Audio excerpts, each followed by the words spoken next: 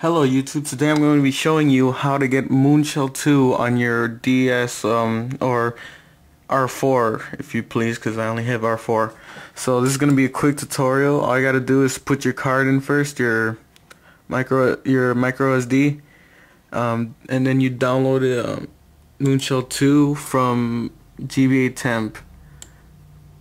This is the website you get it from. So here it is, and after you've downloaded it, it should look like this right here. I've already extracted the folder and everything. Now, on the root of my memory card, I have already another Moonshell right here. Now, once you extract the Moonshell 2 folder, you should see a Moonshell 2 NDS. You want to rename that to the original name of your old Moonshell. So the old Moonshell I have is right here, and I'm going to rename it to the same. I'm going to rename it to the same thing right here.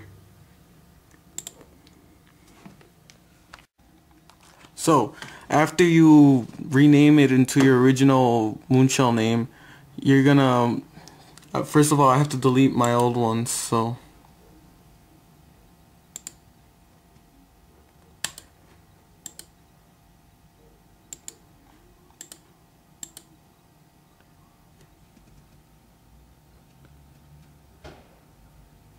alright, now once you've extracted the file and changed your name to of your Moonshell 2 file.nds to the original name, you want to drag this in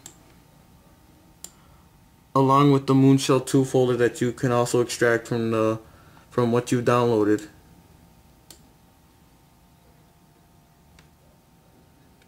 You can see that it's gonna take 30 seconds.